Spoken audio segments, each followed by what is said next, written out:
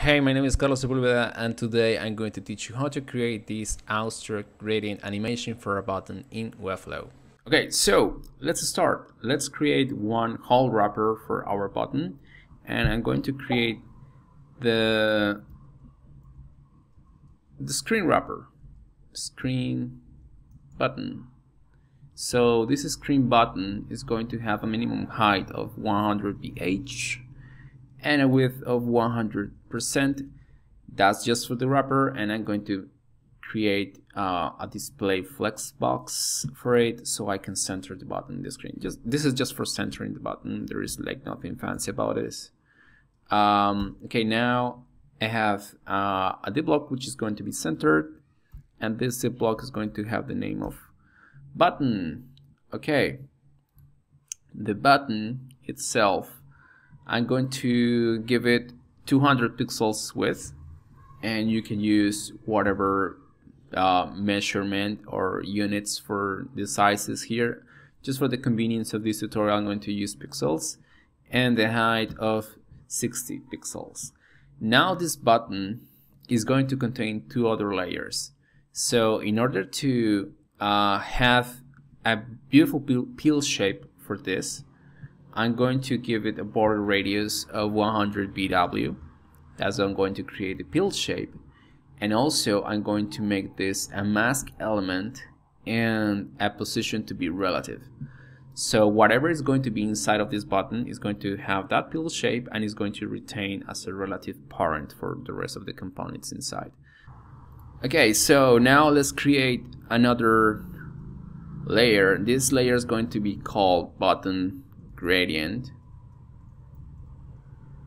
and this button gradient is going to be sorry, not position, is going to be okay, let's create first the color for it. So it's going to be a nice gradient, so let's use a classic blue to pink color. That's going to create this on this angle, so that's going to look right.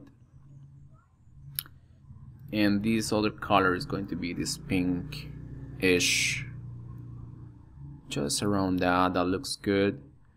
And let's see how this is looking. Okay, nice. It's not looking anywhere, so that's because this button needs to have certain dimensions. This button gradient, I mean. Okay, so the position for this one is going to be relative, and going to create the width of a minimum of 220 pixels and 220 pixels for the height.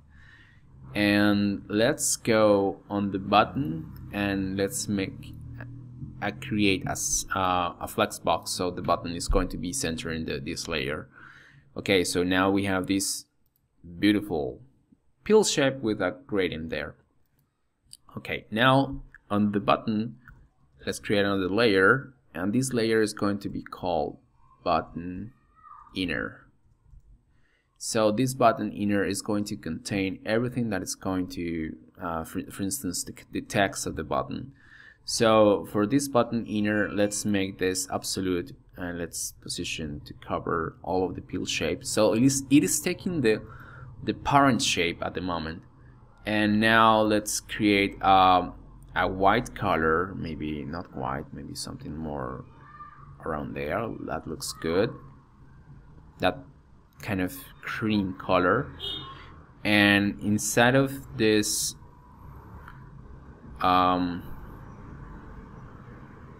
button inner, I'm going to create a text, and this text is going to be subscribe.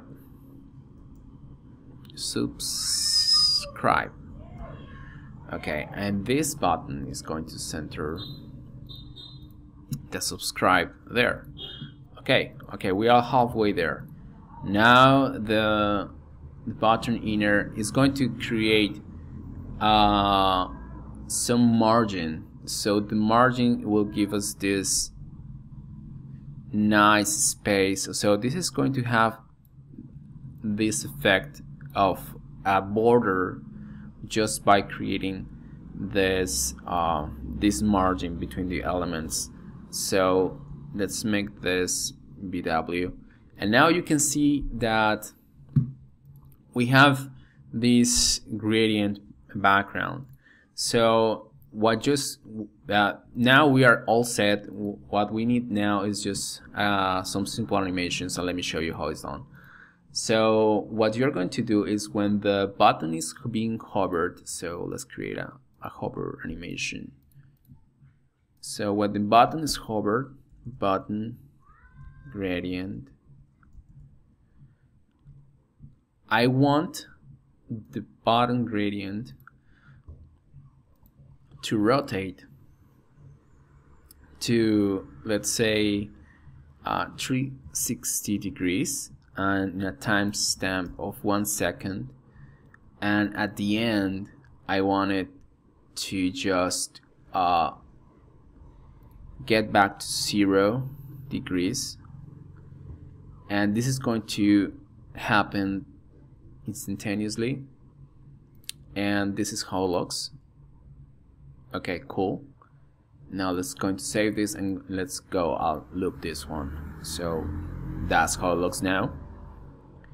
And for the hover out, let's duplicate what we have right now for the button gradient effect, and let's just remove the first one.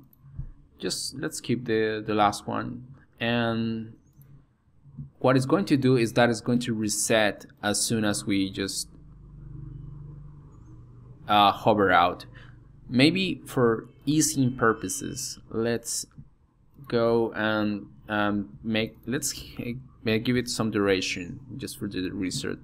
So it looks like that. It's going to rotate, but as soon as I just hover out, it just gets back. Okay, so we need a couple of things here. Just to make this a button, let's now create the convert to link button, link block. So in this case we have this, and let's override this blue text by making it darker, and let's give it okay, 18, it's good, medium. And the class, well, I don't like how this looks, but I'm just trying to make this a little more polished. Okay, there you go. So we have this cool rotation of the gradient that is going to be looping, and as soon as you hover out, it just resets. So I really hope that you find this tutorial helpful to create a nice hover state for a button. Please subscribe to the channel and see you in my next video.